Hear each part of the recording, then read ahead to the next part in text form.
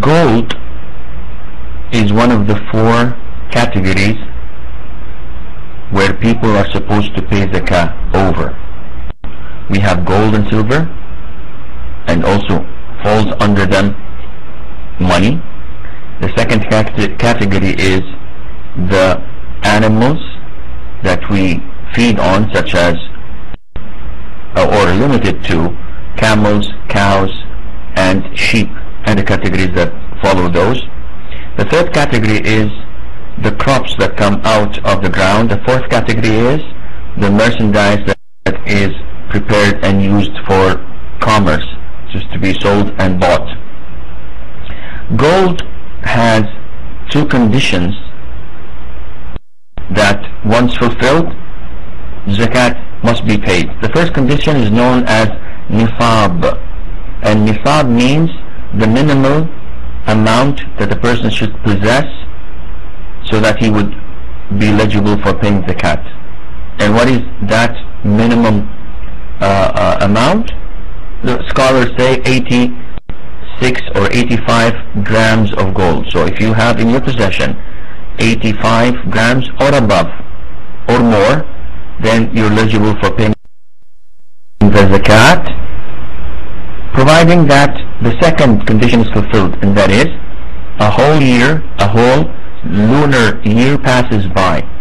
So if I have 100 grams for 12 months, on the last day of the 12th month I have to pay the zakah, which is 2.5% of the amount that I have, and I have to do this for every single year.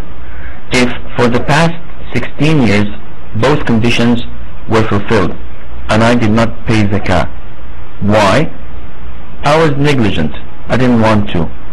Then I have to calculate and estimate for year number 9, for example 1995 I had 200 grams, so it cost so and so. In 1996 I had a lesser amount, so it cost so and so. I have to estimate and give out the zakah.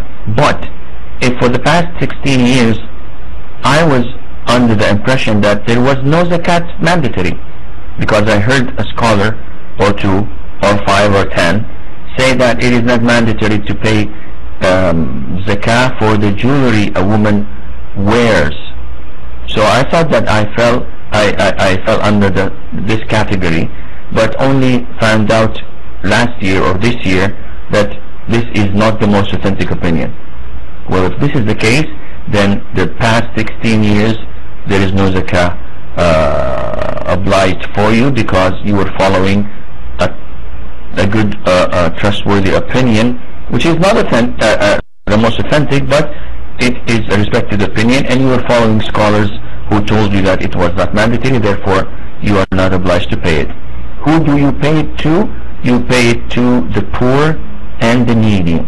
How do I classify the poor and the needy? Well, the poor or the faqir is the one who is stone broke, a person who barely finds food for today and tomorrow, maybe 3 days, maybe.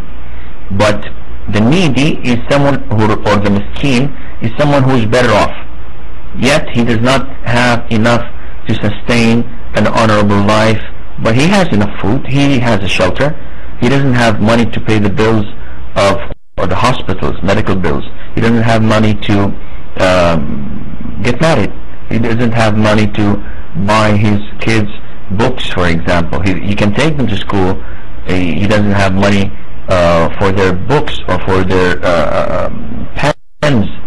The poor guy, he does not have money to buy his children shoes to go to school with. So these are the people who you can pay money of the zakat to, and Allah Azza wa Jalla knows best.